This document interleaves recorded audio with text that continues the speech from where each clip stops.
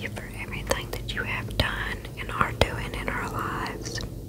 Please let the viewer of this video gain wisdom, knowledge, and understanding of your word, and that it helps to bring at least one person in this world closer to you, Lord.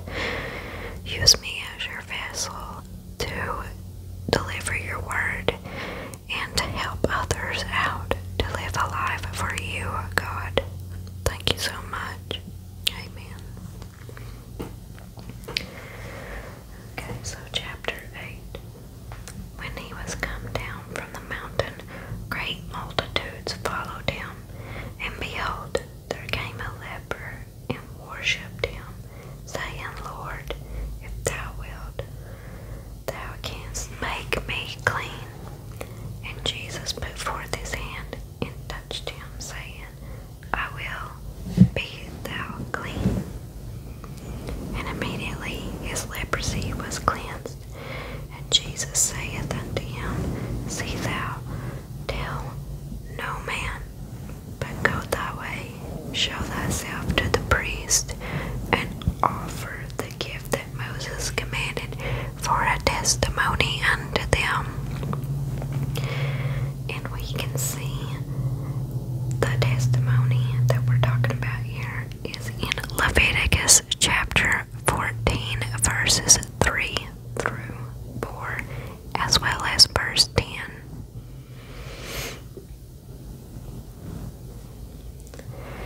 And when Jesus was entered into Capernaum, there came unto him a centurion beseeching him, and saying, Lord, my servant lieth at home sick of the palsy, grievously tormented. And Jesus saith unto him, I will come and heal him. The centurion answered and said, Lord, I am not worthy that thou shouldest come under my roof, but speak the words only, and my servant shall be healed. As we can see in Psalms chapter 107, verse 20, it says, He sent His word and healed them and delivered them from their destructions.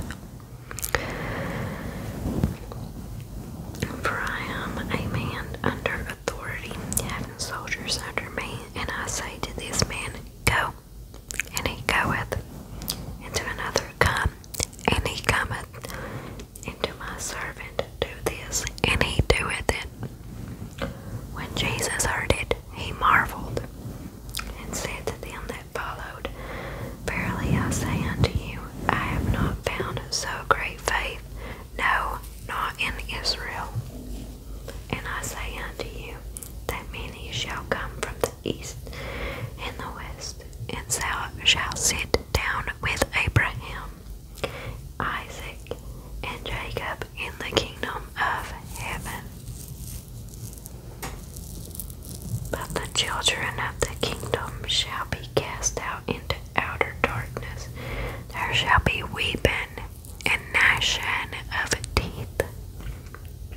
And Jesus said unto the centurion, Go thy way, and as thou hast believed, so be it done unto thee. And his servant was healed that same self hour.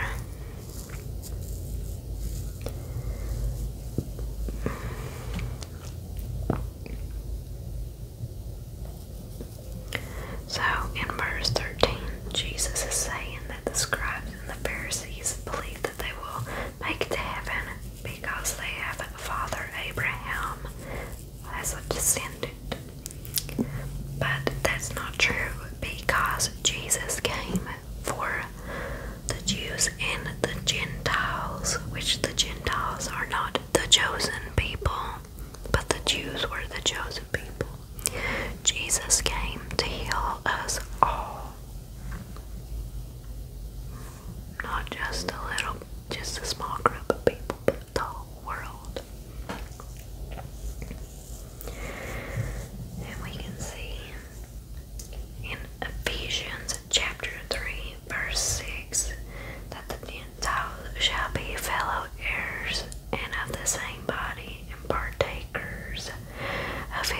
recognized in Christ by the gospel. Verse 14. And when Jesus was come into Peter's house, he saw his wife's mother laid and sick of a fever.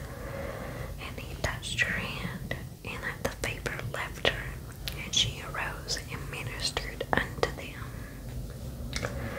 When the even was come, they brought unto him many that were possessed with devils, and he cast out the spirits with his word, and healed all that were sick, that it might be fulfilled which was spoken by Isaiah the prophet, saying, Himself took our infirmities and bare our sicknesses.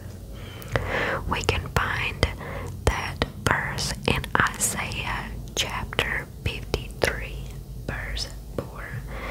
It says, Surely he hath borne our griefs and carried our sorrows, yet we did esteem him stricken, smitten of God, and afflicted.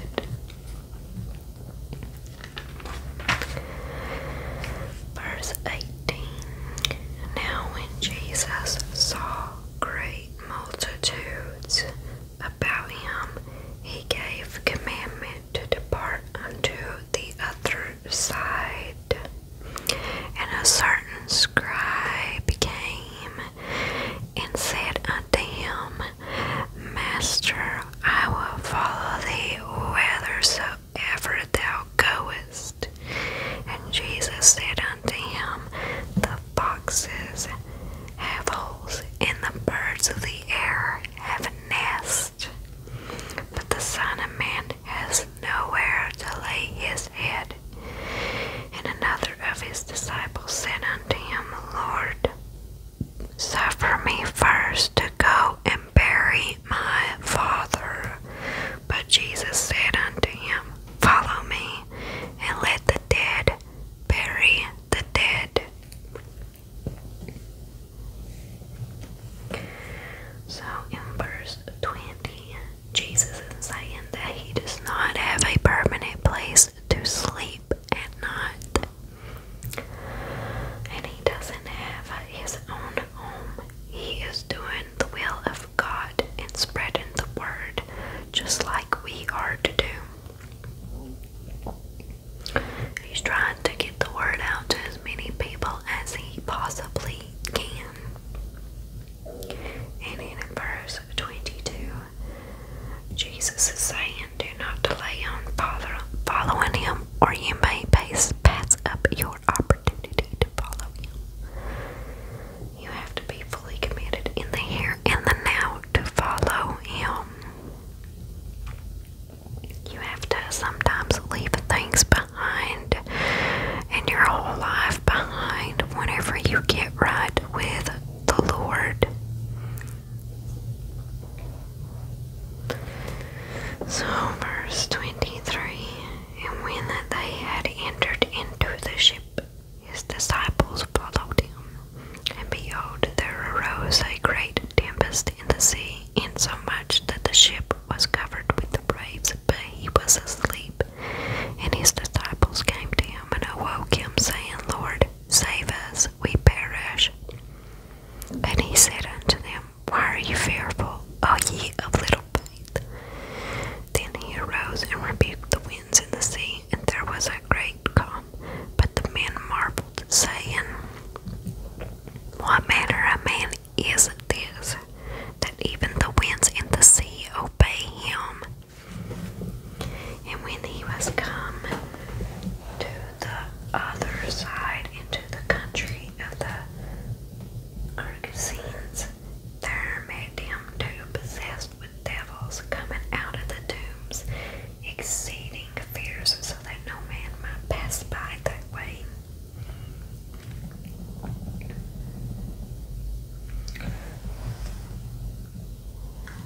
And behold, they cried out, saying, What have we to do with thee, Jesus,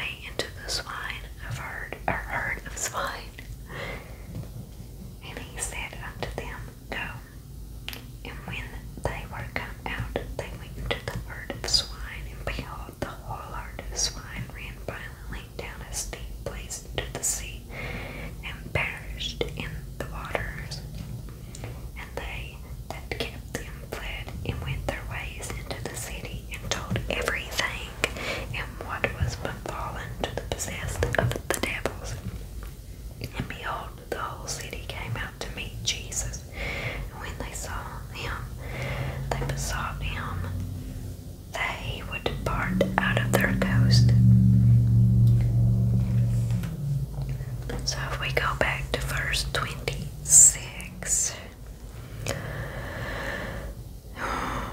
where he says to the disciples, why are you fearful, O ye of little faith? They did not trust Jesus even after seeing him heal the sick people and casting out devils and just doing all kinds of miracles that he had done. They still did not trust him.